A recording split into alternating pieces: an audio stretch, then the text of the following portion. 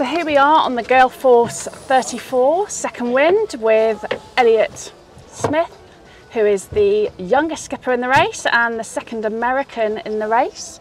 Elliot, how do you feel with a couple of days to go before racing? I feel a little overwhelmed, but and somewhat unprepared. But I think everybody, well, maybe I shouldn't speak for everybody, but yeah, I think nobody's ready enough for something like this. You just gotta go one way or the other. So I'm feeling pretty good. So what have you got? You mentioned you've still got a few bits left to do. What sort of things? Are they just kind of incidental things, or are they still major? Yeah, they're probably major for most people, but we're running a new reef line system, which, yeah, I'm usually only doing all reefing at the mast, so we're kind of switching that and maybe running some lines back to the cockpit. And I assume that's to keep you a bit safer during heavy weather? Yeah, and well, I just had trouble with too many lines on the mast, and it was just a mess, and the way the boom was set up before, yeah, it was just a little strange. So then I also don't have a wind, I have a wind generator, but I have no means of mounting it, and it's a very heavy one. So that's probably not going to happen, which is unfortunate. So you're just relying on your solar panels then? Yeah, and they're not really well mounted right now. The frame is bent on one of them, and then the other ones are, yeah, so they're just not like, we'll see. Yeah, we got some work to do, but all the food, and I got my green card, so everything else is up to specs, and I feel good about. No, that's good. Well, getting to the start line and getting a green card is half the battle, as they say. Yeah. And how did you cross over from the US to France? Yeah. How was that? That was your first kind of ocean crossing? Yeah, it was my first ocean crossing, and it went super well.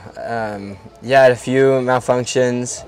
I lost the furler for a little bit due to I changed something on the rig and ended up wiggling. Anyways, yeah, so there's just a few minor things, but yeah, otherwise it was pretty easy. I was kind of shocked. The main focus was teaching myself celestial navigating along the way, because I kind of left without knowing how to do it. So, but halfway through, I finished my little workbooks and read through Bowditch a few times. And are you feeling more confident? Oh, in celestial? Yeah, no problem. Yeah, once you kind of figure it out, it's just like, you know, making sure you are diligent about your numbers, doing everything slowly and right, and also, you know, paying attention, especially when it's cloudy, and really being ready to take a sight at any time. That was a struggle in my trip. Just no sun, no sunset, no stars for most of the trip until near the end. So, yeah. Kind of came down to the wire, but yeah, I got them done. And obviously you've done a lot of the work on the boat yourself. How has that gone, and what major changes have you made? Yeah, most of the work was done by myself in the beginning, and then near the end, about 3 months ago, right before my crossing, Josh, who's one of my managers, he's up there doing work right now, and I mean, him and another guy, Vanya, who's, you know, helped me, you know, in a lot of ways, including financially, and we've just put in so many hours in the past 2 months, and yeah, so it's come a long way in just 2 or 3 months. You know, so much new things, new sails, or new to me sails, and new lines on the boat, and all sorts of stuff. So it's pretty exciting. Is there anything you're worried about?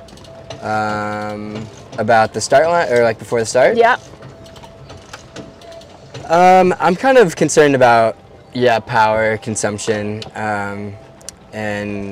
but my power consumption is really low, so hopefully I don't need much to actually, you know, power anything up, just a few things to charge. And I have a fridge on the boat, but it just broke 2 days ago, so it's that's probably going in the trash before I leave, or maybe I'll try and fix it en route. But in other words, yeah, I don't have much besides the HF radio and safety stuff to charge. Can you show us around the boat? Would that be okay? Yeah, absolutely. So starting out, I mean, you've got a pretty big tiller handle here. Just Great. make sure he's got the boom up, so I Okay. don't, yeah, maybe if you'd be lower than the boom, Yep. just in case. Don't want the boom to hit you. No, you're right. But yeah, so right now, you know, this is the cockpit. We got a fancy new sheeting system. Before I had really small ones somewhere. I don't know, but there was only a 3-to-1 pull on it before, so we got this crazy double sheet system by some local people here that make them, and it's beautiful. I'm really excited for that. Make my life a lot easier. I have most of my lines going to the mast. I don't really have any halyards or anything going back, or yeah, the reef lines, we are using slab reefing, but we're going to try to run them back. Yeah. Are you worried about kind of having to go to the mast, especially in heavy weather? No. You're going to be obviously clipped on and... Yeah, it depends who's asking. No, I think half the time going to the mast is good. You can go out and check things, you know, if you're staying inside because all your lines are here and you're not checking things as much, you're not willing to go out. This kind of forces you to go out and see how things are going and how things are changing.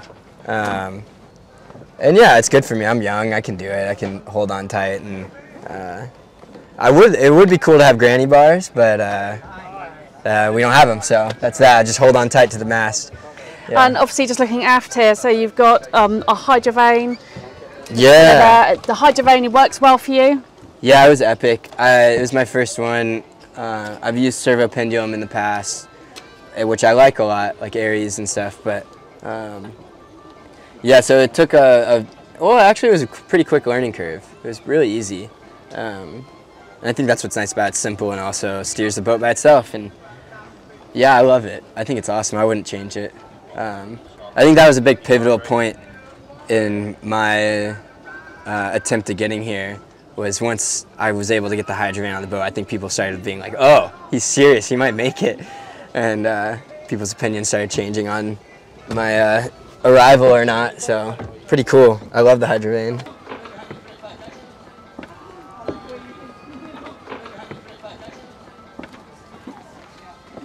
Yeah, so any questions you got? I mean, I don't know. Well, so you've got kind of big Dorado vents there. Yeah. Are they kind of, can you seal one of them off and really Yeah, bad weather? yeah, I can seal either of them up, Yeah. and I can seal them up from below as well if I don't want to go out.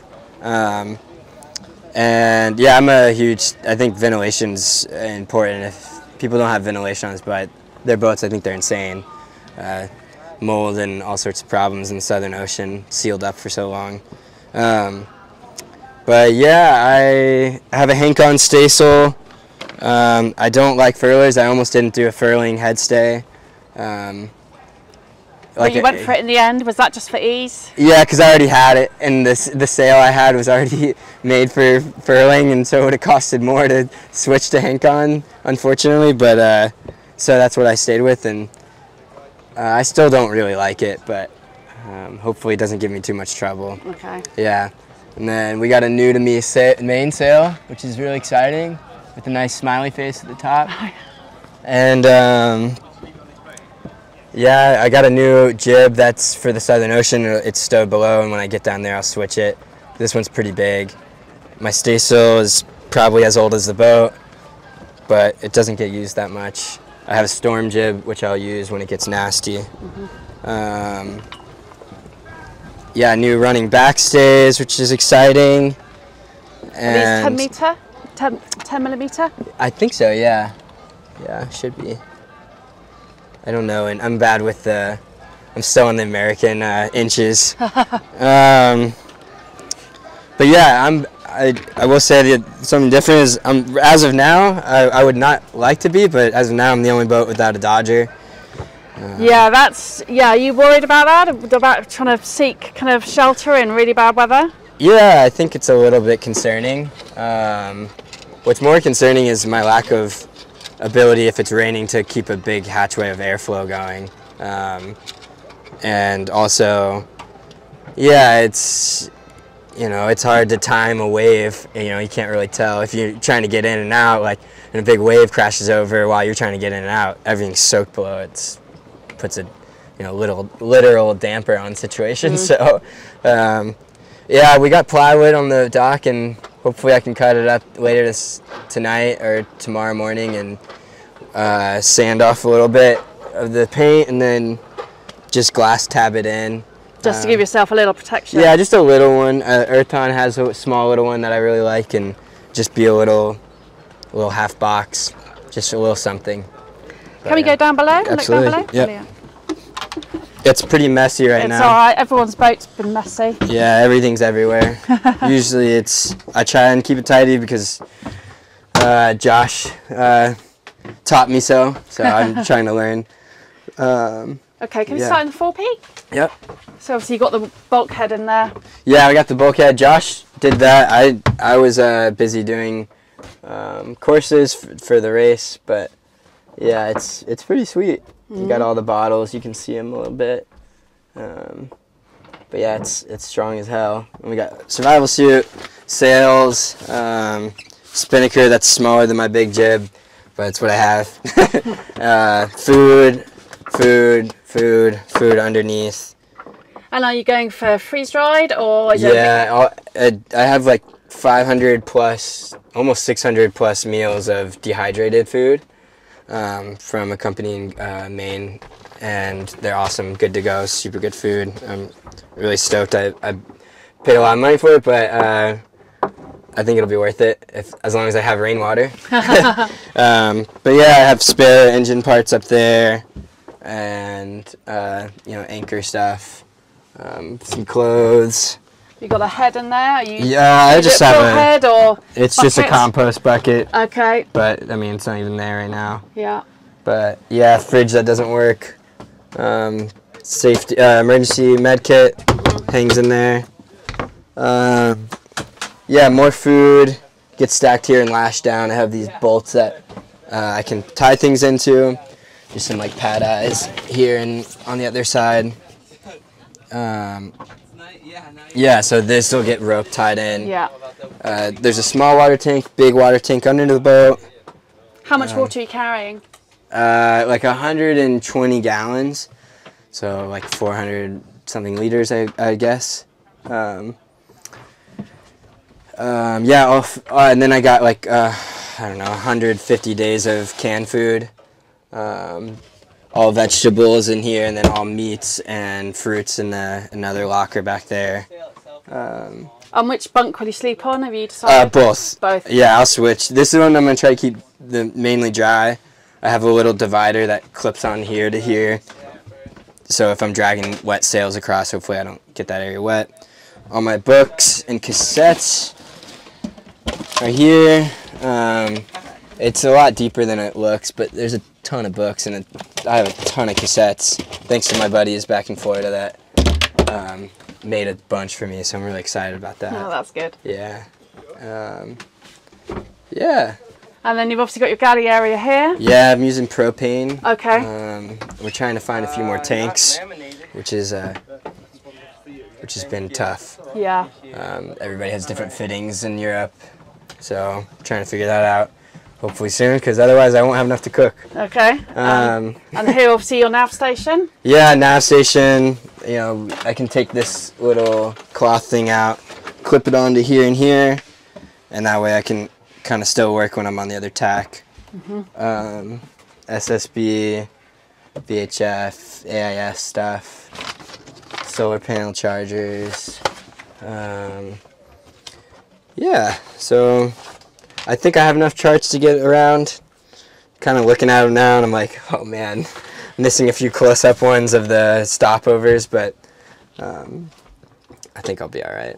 You reckon you'll be okay? Yeah. Okay. So. And for you, what would be what are you aiming for by competing in this race? Yeah, to finish first, and then second would be to win. But yeah, finishing is just so monumental, and I'm really excited to give it my best go. And are you feeling the kind of GGR family love that everyone talks about? Yeah, definitely. I think so. Yeah, no, everybody helps each other out. Everyone, at least for now, before the race. Yeah, people giving each other things. I've been gifted a lot, and I've tried to give as much as I can back. And I'm super thankful for all that and generosity. You excited for the start? Yeah, I'm excited. I'm a little nervous. I've never done a race, period. So, yeah, it'll be interesting. The start line kind of makes me sick being so close to a bunch of boats. But yeah, I think it'll be fun. I'll enjoy it. But I think it'll be really, really sad seeing my girlfriend and Josh and my dad's in town. Saying goodbye to them for so long it's gonna be pretty tough. But Do you think you'll be okay with that though? You'll think cope with the isolation? yeah, I love being by myself. I love being around people. I'm pretty tired right now, so I might not be super joyful. Yeah. But yeah, right now. But usually, I love talking and being around people.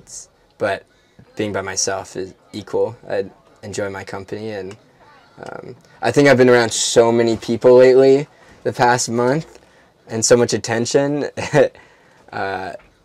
Is it quite overwhelming, the amount of attention there is on you and how your preparation's going?